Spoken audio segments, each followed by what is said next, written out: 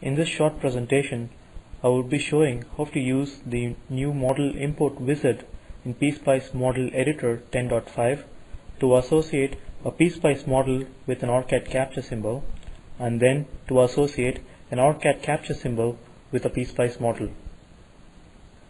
First, I need to invoke the PSpice Model Editor by going to Start, then Programs, OrCAD 10.5, PSpice Accessories, and then Model Editor,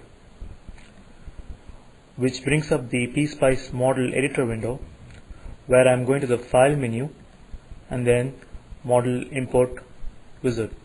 Now, in this Model Import Wizard window, I need to browse the location of my PSpice model file, which I had previously downloaded from the vendor.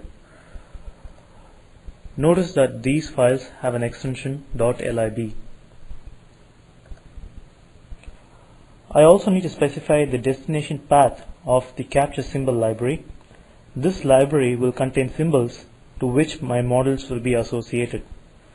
By default, it is created within the same location as the PSpice model itself, and in this case it is going to create a models.olb in the default location. I'm going to click on Next to proceed further.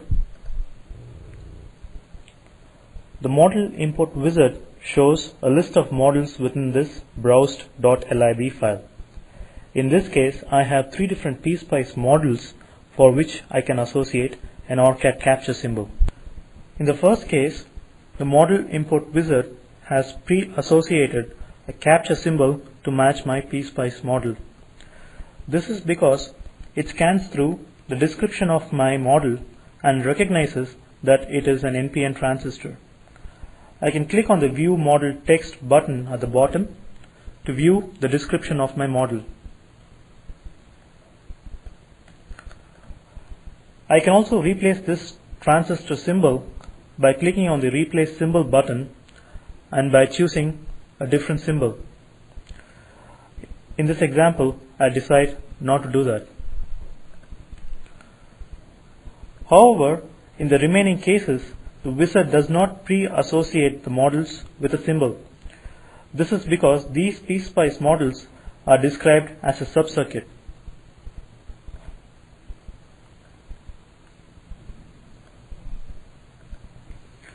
Next, I would like to associate a capture symbol with this op-amp model.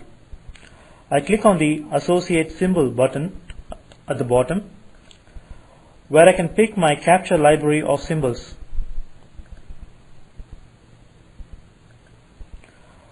In this example, I have browsed the opamp.olb that comes along with the tool. The wizard is intelligent enough to show me only a list of symbols that have the possibility of association with my models. It has automatically eliminated irrelevant symbols from this list. Now I choose a symbol of my choice and click on the Next button, where it tells me to associate the pins in my symbol to the appropriate model terminals. Now, if I'm not sure of the pin assignment, I can look it up on the model description. By looking at the description of the model, I'm going to map my pins quickly.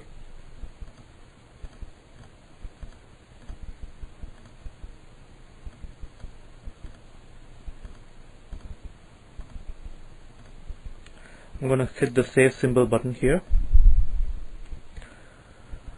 The preview window shows the symbol associated with this op-amp model.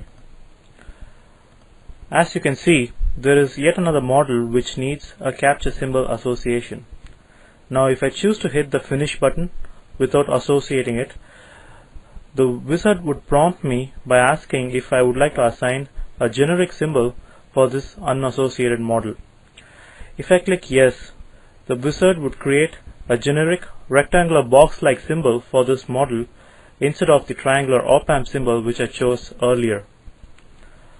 So far, you have seen how to associate a PSpice model with an existing OrCAD capture symbol.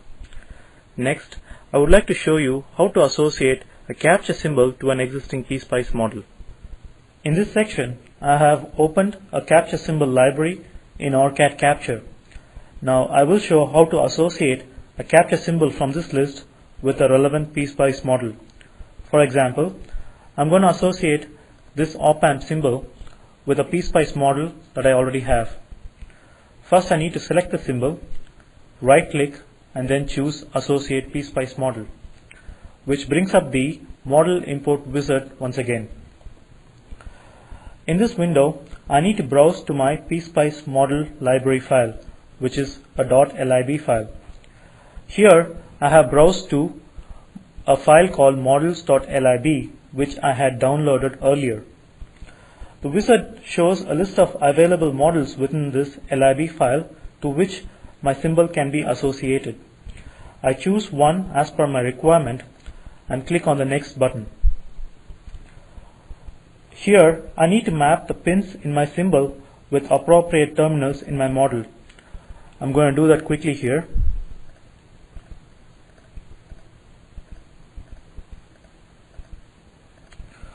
Once again, if I have any doubts, I can click on the View Model text to see the description of my model. Now when I hit the Finish button, my association is complete. This ends this short presentation. Thank you for spending your time with me.